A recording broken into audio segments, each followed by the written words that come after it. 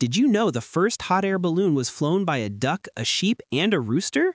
Back in 1783, two French brothers, Joseph and Etienne Montgolfier, were trying to prove that humans could fly.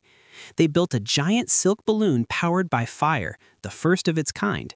But before sending people up, they wanted to make sure it was safe. So they chose 3 test pilots: a sheep to see how a human body might react, a duck already used to flying high, and a rooster to compare the two. On September 19, 1783, in front of King Louis XVI and Queen Marie Antoinette, the balloon lifted off, carrying the strangest crew in history. It floated for about 8 minutes, reached nearly 500 meters, and landed safely in a nearby field. All 3 animals survived just fine, a little confused, but perfectly safe. That tiny flight proved one big thing: if a sheep, a duck, and a rooster could touch the sky, maybe humans could too.